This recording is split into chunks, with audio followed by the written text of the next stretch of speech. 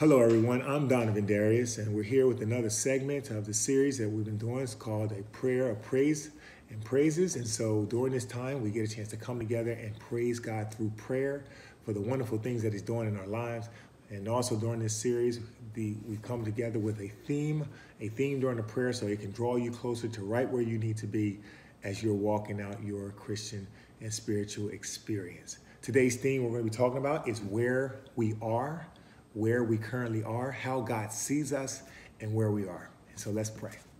Heavenly Father, we come before you, Lord, and we thank you that you have us in the place that you want us to be right now. Thank you, Father God, that even if we got here through wrong choices or indifferences or even rebellion, that you knew our mistakes and the sins before we ever existed.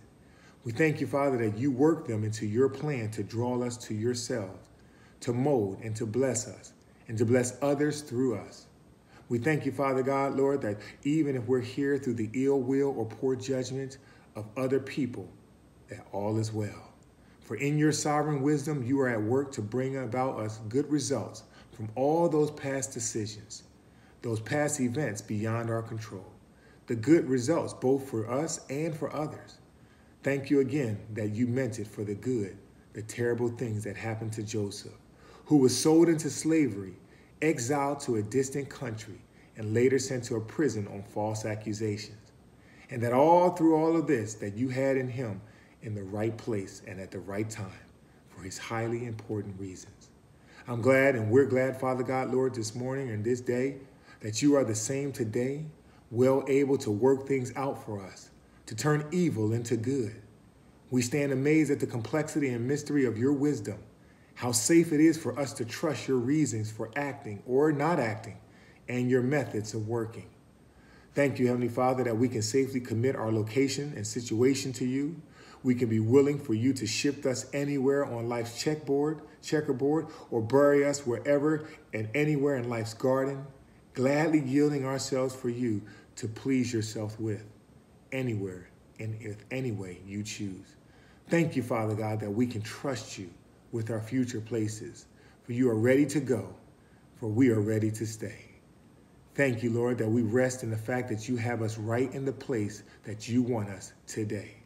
And we praise you that you will faithfully guide us throughout our lives to just where you want us to be as we seek to do your will.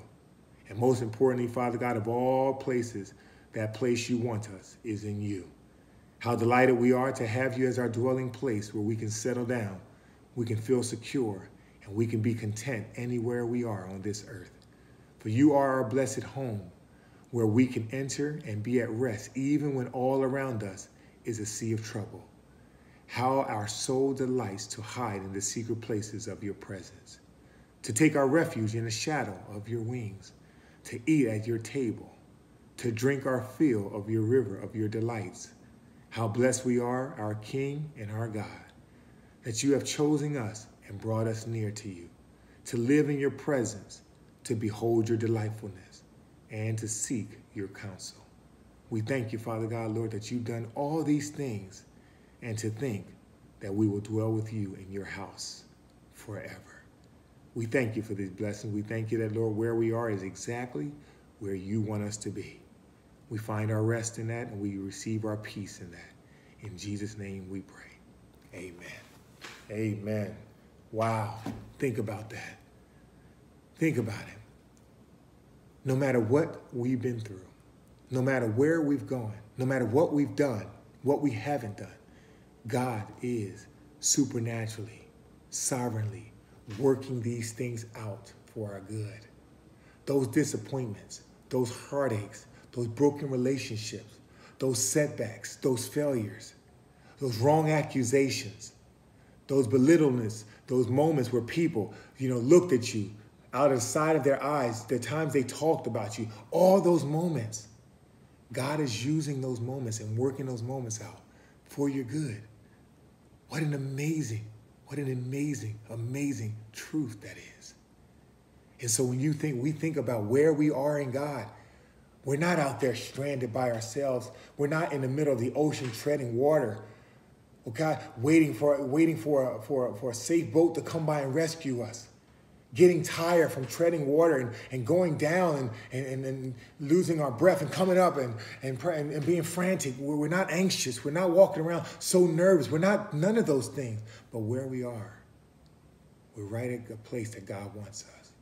A place of peace, a place of rest, a place of wholeness as we come into his presence and as we embrace his word, as we live and let go. Live this life according to the way God asks us to do it. Loving yourself, loving him, loving others. And as we let go of all the things that we think, the entitlement, all the things we think we deserve, all the things that we think should happen and shouldn't happen, we let go of those things and we just let God. And so my encouragement today, as you find yourself wondering, where am I? Where am I? Just be reminded to know that God says, listen, I've closed you and I called you as my own. As a child of mine, God says, as a child of me, a child of God, he says, you're also a fellow heir with Christ. That means everything that belongs to Jesus, everything, it belongs to you too. And so guess what? You have an inheritance. You have inheritance. God already wrote his trust. He wrote his will down. It's called the Testament. And he wrote it down to let you know that I'll never leave you nor forsake you. I'll be with you even into the ends of the world, no matter what it looks like, no matter what it sounds like, no matter what it feels like.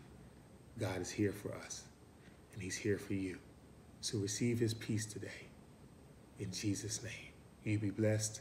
And so if this message encouraged you today, don't forget, share it with someone else. Okay? If you're in a desert and you found food, man, and you found something good that was nourishing for you, let somebody else know. Don't forget, if you like these messages, you can find more of these on my YouTube page, Donovan Darris Motivates. You can find some more there. Don't forget to subscribe so you'll be notified for future videos as well. You guys be blessed today. In Jesus' name, peace.